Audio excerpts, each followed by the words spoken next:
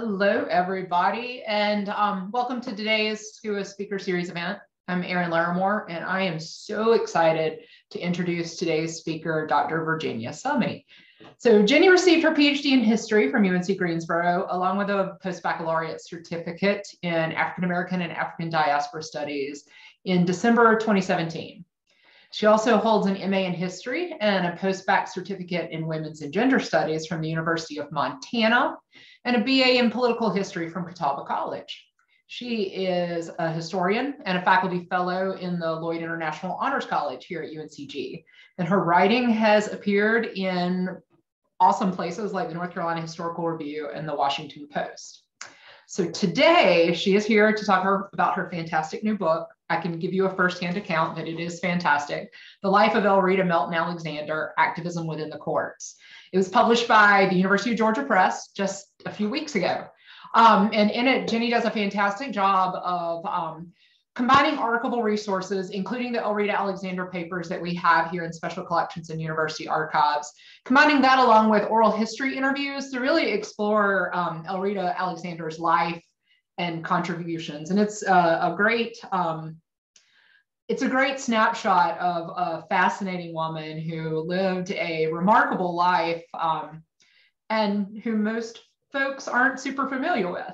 So with that, thank you, Jenny, for talking with us today, and I will turn things over to you. Great. Thank you so much, Erin, and thank you, Kathleen, and thank you to everybody at the archives at UNCG.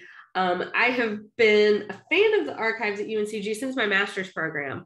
It was during the summer in my master's program that I first was at the archives there, working with the Alexander collection, actually on my master's thesis, which became the dissertation, which became the book. And I have to say, when I started, I just started writing about Judge Alexander when it was just a paper for a class I was writing at the University of Montana called Writing Women's Lives. And initially, I wasn't sure when I started my research on her that I was going to be able to find enough information.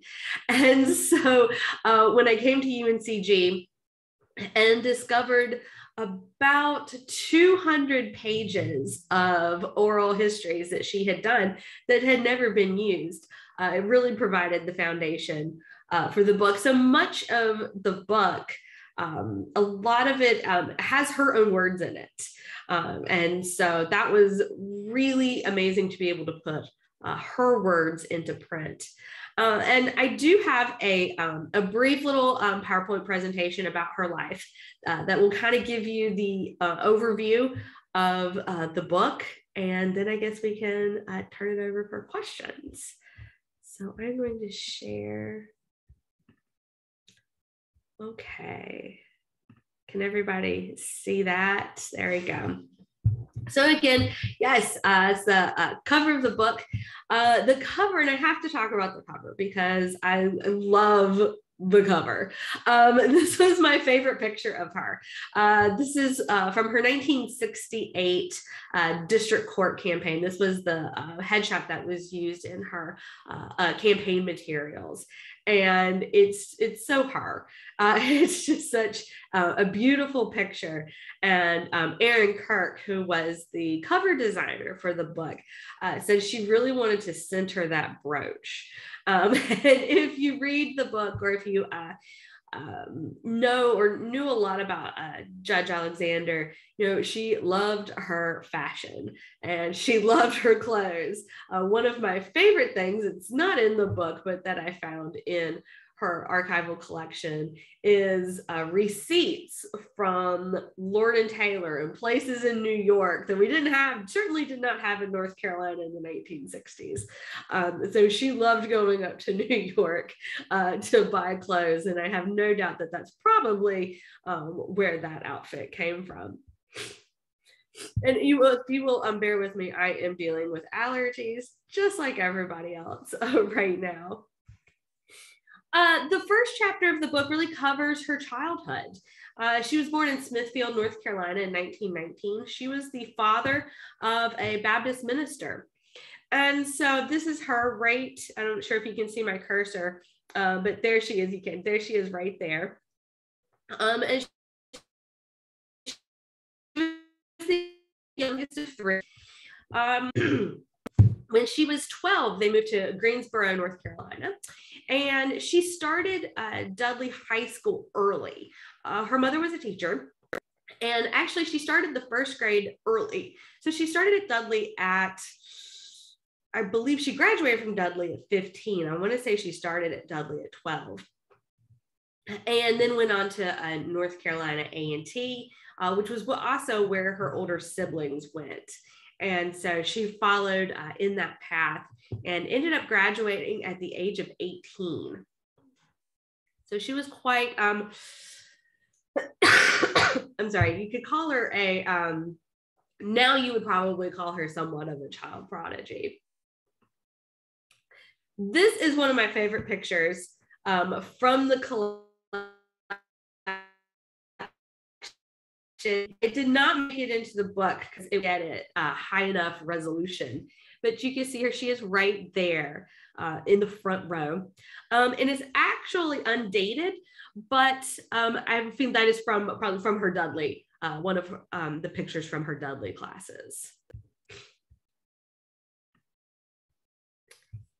So Between Two Worlds is chapter 2, and after A&T, she married her college sweetheart, who then subsequently went to Meharry Medical School in Nashville, Tennessee. But they married when she was 19 years old. It was not a very good marriage, but we'll get to that. But she ended up working at the A&T library. She worked on a city council race. And the person whose race she was working on ended up losing, but told her that she would make a good lawyer. So she ended up going to Columbia Law School. Her husband at the time wanted her to go to New York and live with his mother, and said, essentially, go. He really didn't care where she went. And so she was admitted to Columbia at a time when more and more women were going into law school. With the lack of men, and men going off to fight in World War II, that opened up a lot of spots for women. And it wasn't just at Columbia where there were more women coming. Also, places like Duke saw more women coming to law school during World War II. She graduated in 1945. Bella Abzug, Representative Bella Abzug, was part of her class. I mean, you've probably heard a lot about Constance Baker Motley in the news lately. Constance Baker Motley was the second Black woman to graduate from Columbia Law after Judge Alexander, but she graduated in 1946. So this was a time when you had quite a bit of women, more women than you would normally have at Columbia Law School.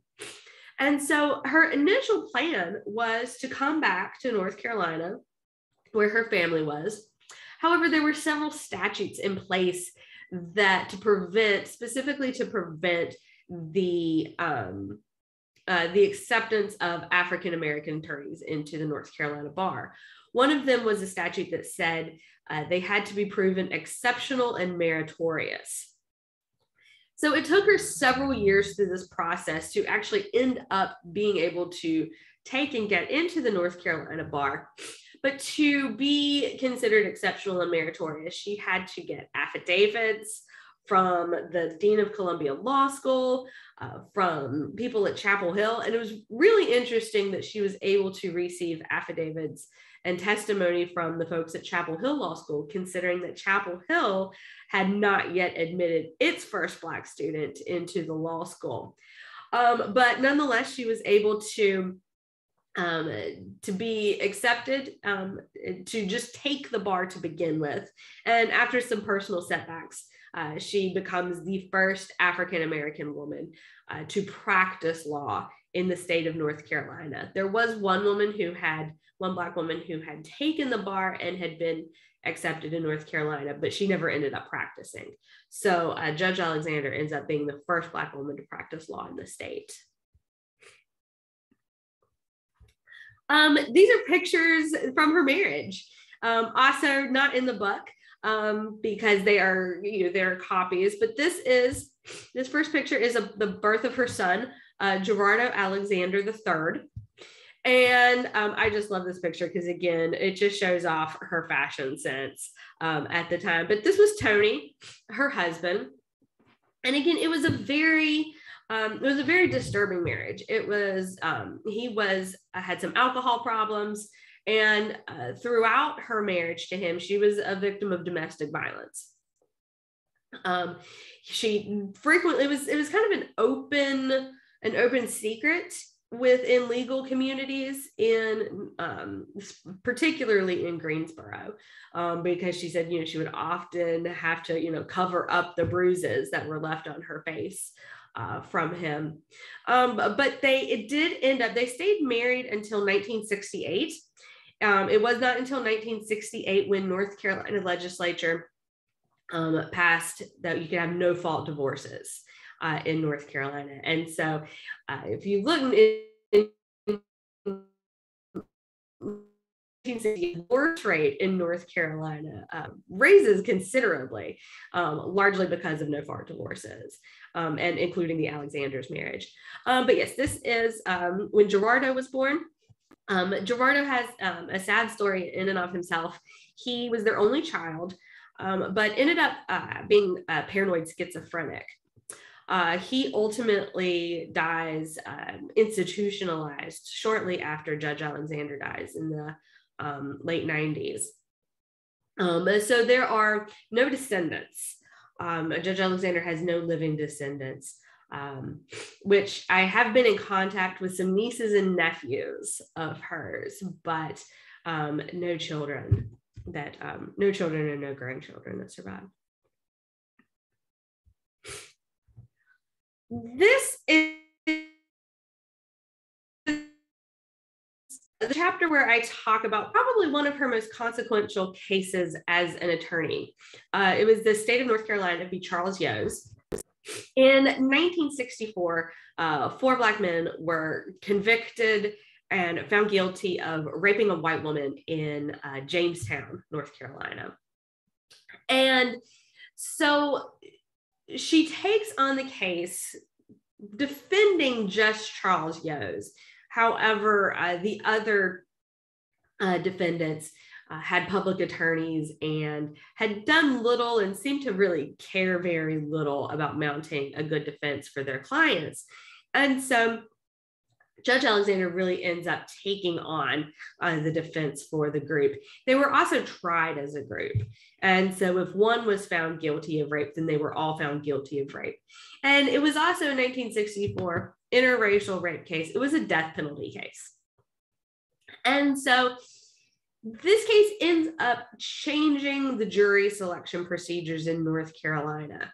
Of course, she realizes, having tried many cases, that there were no Black jurors on most of the cases that she tried. And so she ended up discovering the jury selection process, which was very convoluted, and it involved a child, this innocent child drawing names out of a box.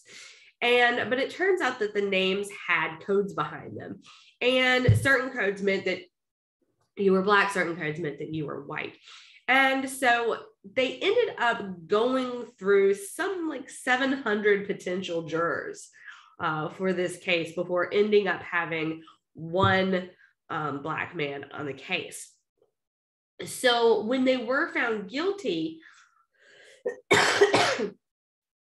and she wanted to have the jury polled, it ended up being the one Black man on the jury who said, "Guilty, but I want to recommend mercy." And so that one person ended up saving the lives of all 4 men. This is from, and I won't read the whole thing, but this is from actually the North Carolina Supreme Court records. The cases, the whole boxes and boxes of records from this case are in the state archives in Raleigh. But this is what she's talking about: disproportional sentencing for Black men. And so this is something we talk about now, but this is something that she was talking about in 1964. She was talking about about juries and how Black men receive harsher treatments and harsher sentences for their crimes. And particularly, if you look at the last line, approximately 24 Negro lives taken for rape for every one white man. And so this was part of her defense. Wasn't so much, obviously, the evidence pointed that they were together that night. Whether or not it was consensual or not was really the issue. But because it was an interracial rape case in 1964, they were going to be found guilty. So basically, her task ended up being to save their lives. And this was part of that, just that the disproportional sentencing of Black men in North Carolina. There is a newspaper headline after the case that says, Judge Alexander, a reluctant pioneer. And she kind of leans into that a little bit. I claim that in no such way was she reluctant. She knew the right things to say to the voting public of Guilford County. But when faced with an opportunity, she definitely took it on. So there was really nothing reluctant about Judge Alexander.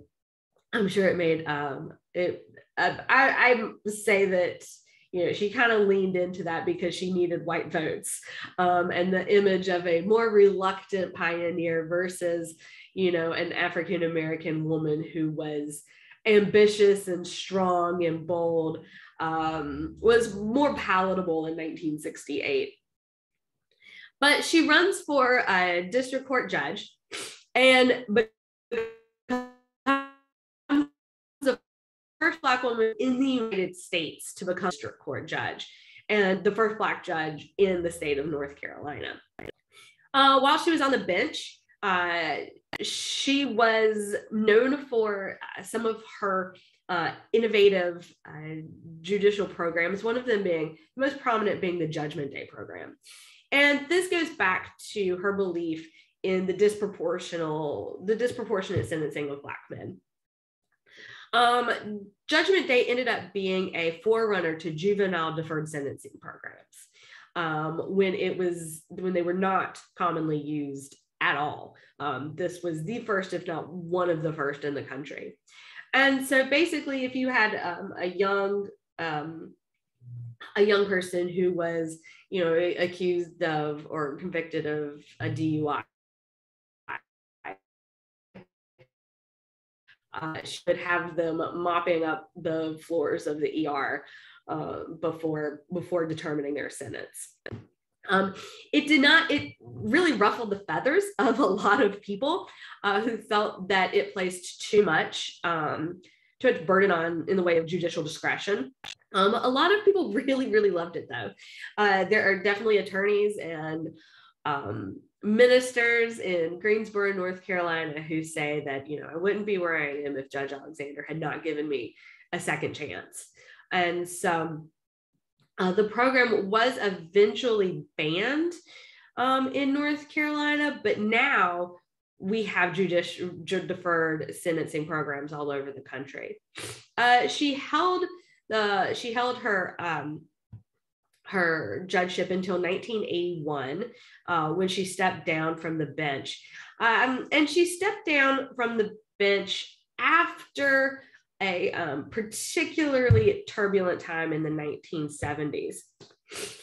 In 1974, she runs for North Carolina, Chief Justice of the North Carolina Supreme Court. This is also one of my other favorite pictures of her. This outfit and that wig is just amazing. But so she's running for Chief Justice of the North Carolina Supreme Court as a Republican.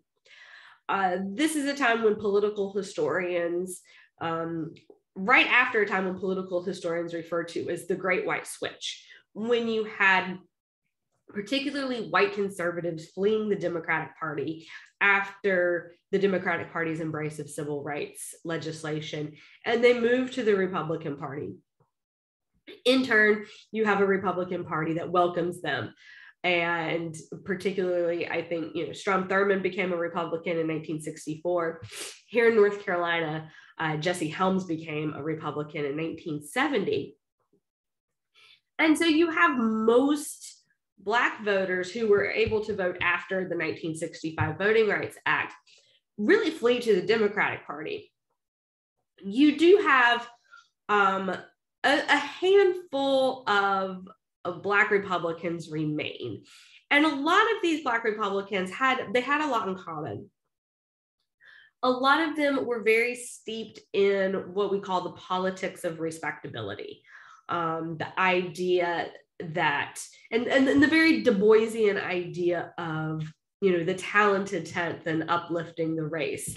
People who still really believed in, kind of pulling yourself up from your bootstraps, so to say. I hate that term, but for lack of a better term. And so she remains a Republican. In the Republican primary, she was the first to file. Shortly after she filed, a man by the name of James Newcomb files as well. He was a former lighthouse keeper and fire extinguisher salesman from Eastern North Carolina who did not have a college degree. He ends up, he ends up defeating Judge Alexander in the Republican primary. So a man without a college degree defeats a Columbia-educated attorney and judge. He ends up going on in the general to face Associate Justice of the North Carolina Supreme Court, Susie Sharp. Mercifully, Susie Sharp wins and becomes the first Chief Justice, the first female Chief Justice of a state Supreme Court in the country. If you know a whole lot about Susie Sharp, she is in and of herself a very entertaining character, you could say. She did not have very nice things to say about Judge Alexander. She was quite racist, but ultimately, the fact that a fire extinguisher salesman came so close to being Chief Justice of the North Carolina Supreme Court with no legal training, they pushed for an amendment to the North Carolina Constitution that said you have to have a law degree in order to be a judge in the state of North Carolina. Very novel concept that one should have a law degree. The 70s were also tough in other ways.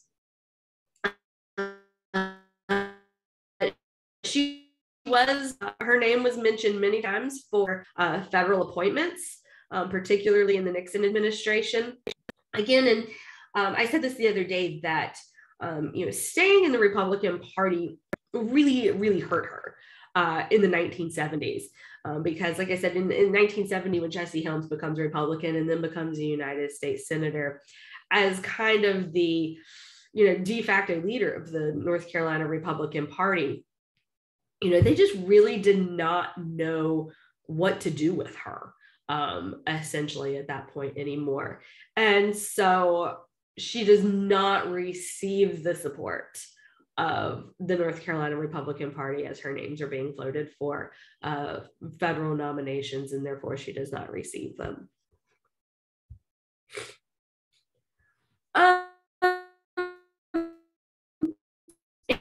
1979, she remarries John D. Ralston. So a lot of people, a lot of things you'll see about her refer to her as Elreta Alexander Ralston. For the book, I chose to use Elreta Melton Alexander because that was her name throughout 98% of her career. But she marries John Ralston. He was a white retired IRS agent. And then he dies about 10 years later. He dies in the 1980s, leaving her widowed. And then she dies on March 14th, 1998. I like this quote from Jim Holshouser: as you see the drama unfolding, you don't see the big picture. But when you look back, hers at the end of the day was a remarkable journey. At the end of the day, hers was a remarkable journey. She died. She really didn't have an illness. It was in the mid-90s when her son went through a murder trial because he stabbed and killed his caretaker because of his paranoid schizophrenia. And so a lot of people say that, she died of, she essentially died of a broken heart. Her personal life had taken its toll towards the end of her life. The abuse, everything she went through with her son. I call her just a brilliant compartmentalizer. The way she was able to have this amazing, groundbreaking career in the midst of such personal turmoil and tragedy. But she died. Her ashes are buried behind a nursing home owned by some friends in Greensboro. And so lately, there have been, since I've been researching her, there have been more things about Judge Alexander in Greensboro, but shortly before she died, I believe it's courtroom 2A in the Guilford County Courthouse is dedicated to her and has a portrait of her that really actually doesn't look like her very much. And there is also she's in a mural in the Greensboro Public Library as well. But until now, she has been remembered fondly by the people she worked with. And so hopefully we will be seeing more tributes to Judge Alexander around town. This is just the book information where you can find it on UGA Press. You can also find it on Amazon, and hopefully it's scuppered on books or your local bookseller. So with that, I will open it up. Awesome. Does anyone have a question? I have a lot, so I'll let other people ask questions first, though. Thank you for sharing that. And like I said before, the book is fantastic, so everyone should get a copy. Well, I'll start with my questions since I don't see any questions. Oh, no. Yeah. Okay. Great presentation. Everyone is clapping. So can you tell me, you talked about that you started learning or you started researching Elreta Alexander when you were working on your master's degree, but can you talk a little bit about how you learned about her and how you started that? Yeah, so it's kind of a long story. I'm a native North Carolinian. I'm from Rutherford County originally, same place where like my 8th great grandfather was born in Rutherford County. And so when I graduated from undergrad, I did my undergrad at Catawba College in Salisbury. I did an AmeriCorps Vista project. I moved across the country. I love mountains. I'm from the mountains. So I stayed, and when I started my master's program at UM, I decided that it would be really cool to write about a woman from North Carolina. It was also at that time when I was taking programs at the University of Montana. The African American Studies department is housed within the history program. And so I was taking a lot of classes in the African American Studies program with Dr. Tobin Miller-Shear, who's amazing. And I found myself learning about the African American history of North Carolina more than I had ever learned growing up in North Carolina. And so I was a little like, what,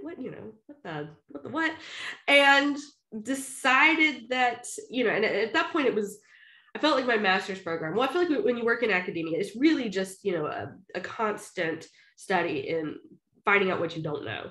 And I was introduced to that in my master's program. Like, what do I not know? Particularly about the Black history of North Carolina and where I grew up.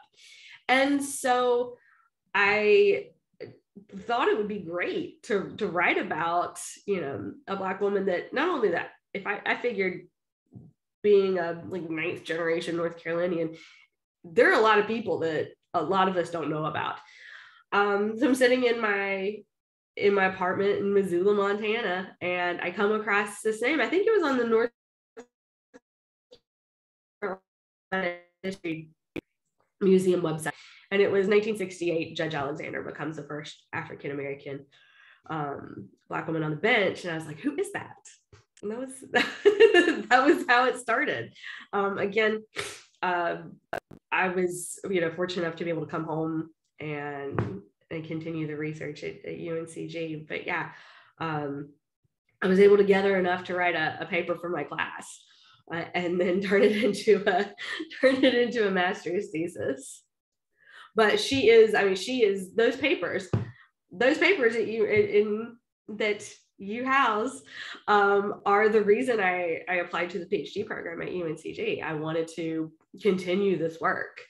And so, yeah, y'all are the reason that I came home. I'm glad we drug you back from Montana. Yeah. We have a question in the chat. Was there something that was difficult to find out about her life? Any struggles in your archival research? Just some of her, I say in the introduction, there are some times I'm able to find a justification for her actions in her words or in, available historiography. And sometimes I'm just like, I don't know why she did that. For instance, she defended members of the Ku Klux Klan before she became a judge. And, I kind of rationalize it away a little bit. She's recently divorced. She has a sick son. She was by no means struggling financially, but I'm sure she didn't ever want to be in that position. She says that she defended them because she was able to convert them, excuse me, away from white supremacy. But I kept looking for like more of a reason why she would do that. And so, yeah, there were definitely a few things where I was like, I don't understand that. I guess I don't have to understand that. Everybody's complicated. Also, why she stayed in the Republican Party. I have found lots of, she said she did it for the sake of integration. I think that sounds a little shallow, actually. Not on her part, but just like not a very nuanced reason why you would stay in the party that is, embracing this, Southern strategy. And so, I did find in the available historiography a lot of characteristics of Black Republicans during that time that fit with her. But at the same time, I'm like, surely she saw the writing on the wall, right? But yeah, so there are definitely a few things that were hard to get to the root of, definitely. Yeah. If anyone else has questions, please feel free to put them in the chat. I wanted to just ask you to talk a little bit. I think there was a recent Time magazine article about our new Supreme Court justice, and it mentions Elreta Alexander as well as, I believe, Constance Motley Baker in it. But can you talk a little bit about Judge Alexander's long legacy kind of here, but also on the national level? Yeah. And that goes to a lot of people have asked me, why do we know about Constance Baker Motley and not about Judge Alexander? And I think that part of that has to do with the fact that, Constance Baker Motley did get those federal appointments that Judge Alexander did not. As far as locally goes, and I say that she wasn't a traditional civil rights activist, that she would do, really, it was some of her forms of activism that really drew me in. For instance, that she would say, she would go up to a group of white male attorneys and say, I'm going to see what the difference is between this white water and this colored water, and then go drink from the white water fountain. And nobody had the guts to stop her. or when she would try a case from the segregated section of the courtroom, and they would say, no, you need to come down to the bench, you're trying this case. And she said, no, I'm just, following the letter of the law, where my people are. So it was those type of things that really drew me in. But I've said that, you're not going to find any pictures of her protesting outside of Woolworths, around February 1st. Those don't exist, but you do see pictures of her in her judicial robes. And those are the pictures, those being the first Black woman to practice law in the state, or being the first Black judge in the state, that are her longest lasting legacy, that inspired, women I talked to, particularly former Supreme Court Justice Patricia Timmons Goodson, Sherry Beasley. I all had the privilege of talking to them, and they said, those were the pictures that were like, hey, I can do this. I can do this too someday. And so,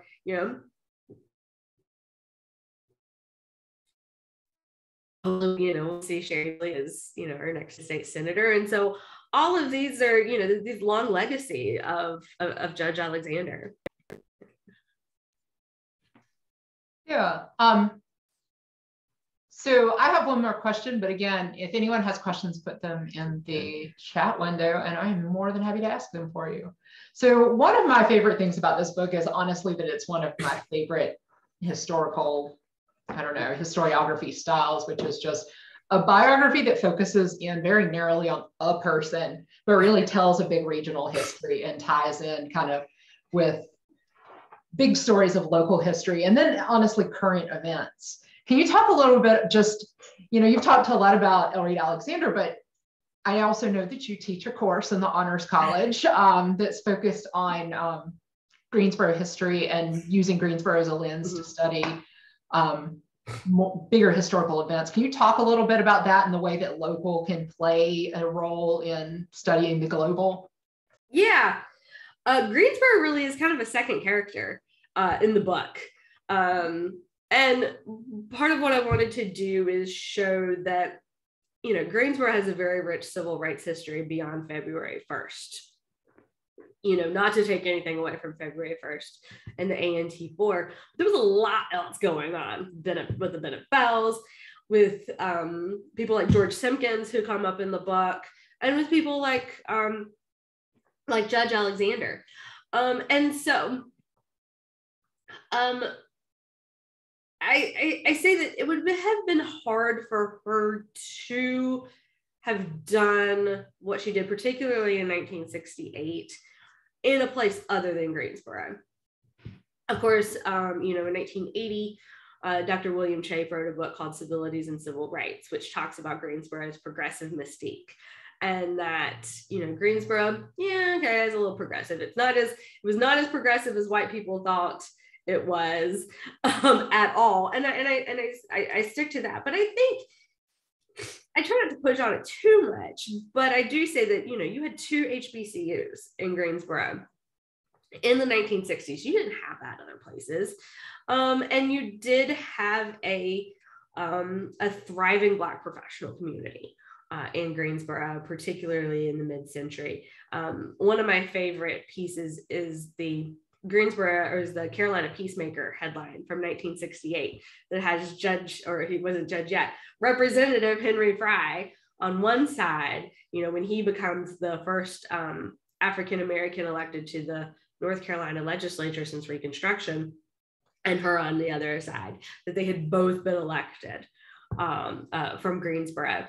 And those are just images that you're not going to see in a lot of other Southern cities in the 1960s. When it comes to, that doesn't really answer the global aspect of your question. But, Greensboro as compared to, other cities has, of course, Greensboro is not a perfect city, but it has been on the vanguard of a lot of civil rights issues, particularly during this time.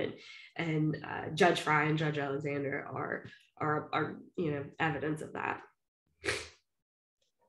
Yeah, I think she's a fascinating woman to learn about, and lived a fascinating life.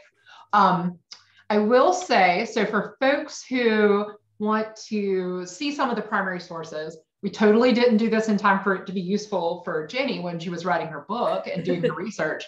But thanks to the folks in the library's Electronic Resources and Information Technology department, Elreta Alexander's papers have been digitized. I'll put the link to that in the chat, so you can click there and see a lot of the materials that Jenny worked with, a lot of Elreta Alexander's correspondence and other bits and pieces. But honestly, the book does such a good job of streaming all that together, along with oral history interviews from people who knew her, to kind of help fill in a lot of gaps, and honestly ask a lot of extra questions that I think if you're interested in learning more, it's a great way to do that. I'm seeing Patrick says he's upset UNCG didn't get any of her clothing or brooches. Me too. I've never actually seen in person any of her clothing or brooches. A lot of her personal effects went to the person who ended up being her son's caretaker after her death. And so I'm not sure what happened to them, honestly. But yes, I would. Yeah. Oh gosh, I'd love to see some of her clothes and if they're still around at all. Yeah, every photo she's like styled to the nines. It's yes, awesome. It's her hair, makeup, pearls, everything. Yeah, and she's quite, and she talked about some of her background. She was biracial. Her this is where it's interesting, and if you get to read the research, another plug for UNCG, Warren Miltier on the free people of color in northeastern North Carolina. Both of her parents were from the Great Dismal Swamp area.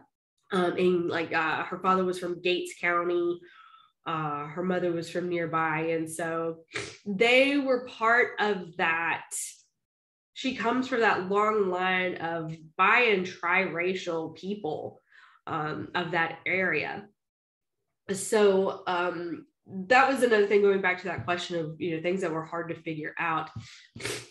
Census records, are incredibly difficult for the early 20th century for people of color.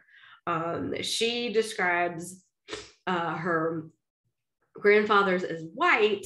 However, they are listed as, I almost never saw them listed as white in census records. They were listed as mulatto or other or Negro.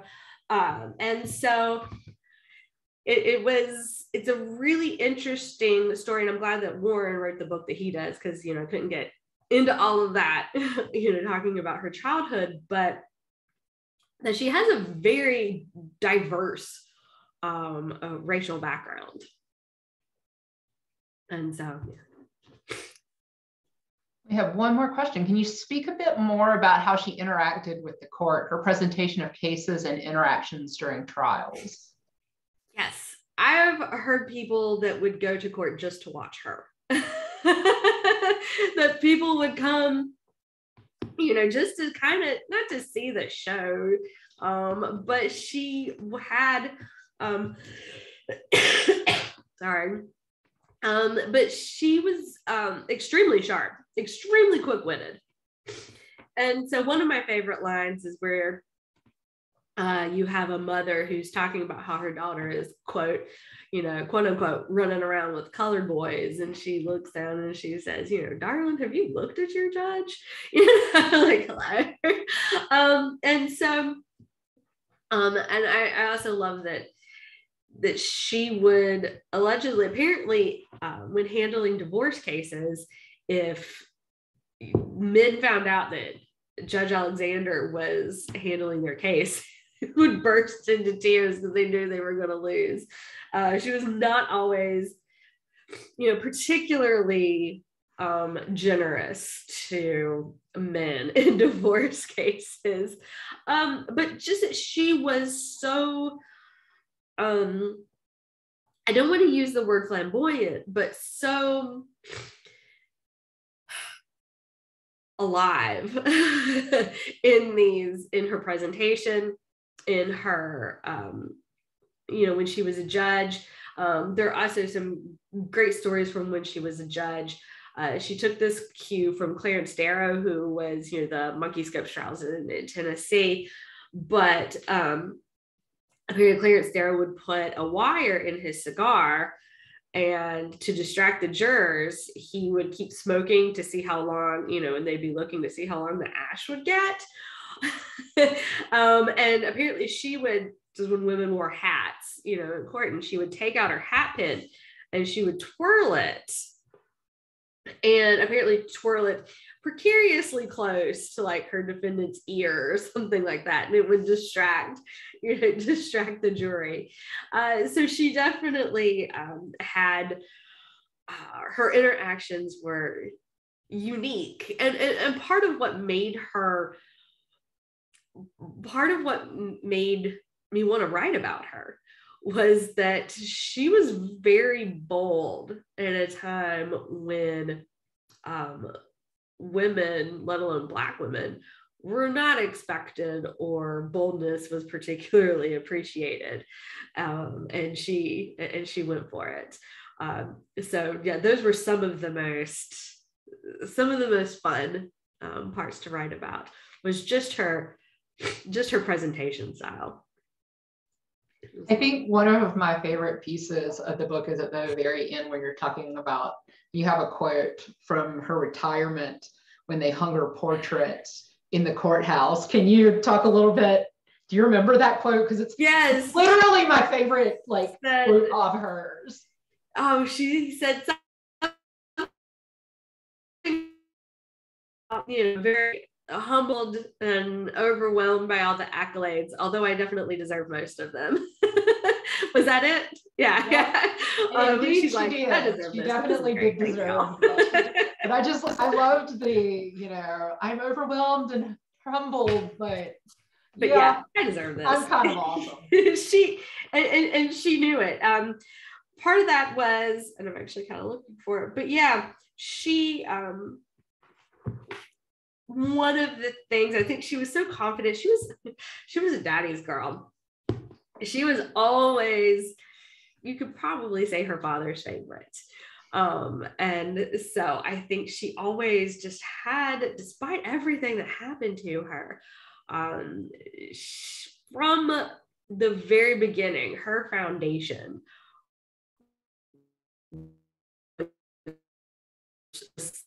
that her parents established and that her father established. And so she always knew. I think it was in her retirement, in one of the Greensboro papers, that said, from a young age, people started noticing the youngest daughter of JC and Ellie Melton, and they haven't stopped since. So she was born, and I talk about performance activism in the book.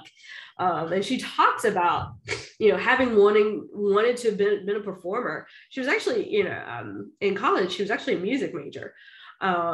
She was classic. She was a classical pianist and trained singer. And so she knew a little bit about performance going into things. And she maintains it well. Yeah, definitely. Awesome. Well, thank you so much, Danny. Dr. Summey, thank you so much for joining us. No, this was fascinating, and I think it's a story everybody needs to know, but sadly they don't. So now they can, and I'm so excited by that. So thank you for joining us, and thank you everybody else who participated. Have a good rest of the day. Great. Thank you.